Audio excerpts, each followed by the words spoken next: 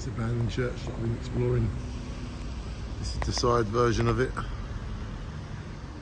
Love to know the name of it. I think it's St Michael's, but we'll go and have a look. Look, all of the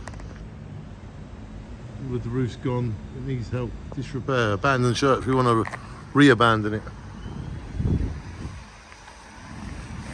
So yeah, I like exploring abandoned buildings, seeing how life was. There's it's right near the Ipswich region. Fantastic.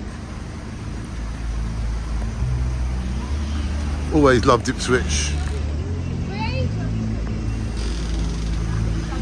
Right next to the Hope Centre.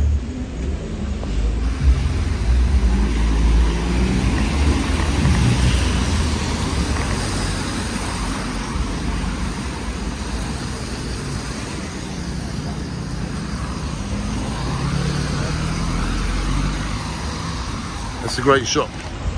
Sacred Earth. There you go, look, St Michael's Church.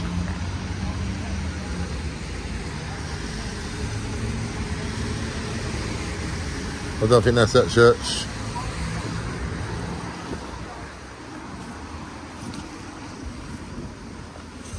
Well, that building is 1905.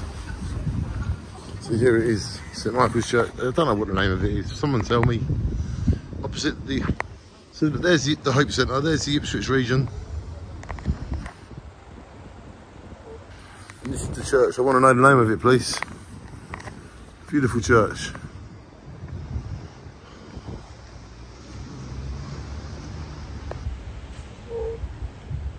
It's right by this tribute. This garden was opened on the 30th of March 1977.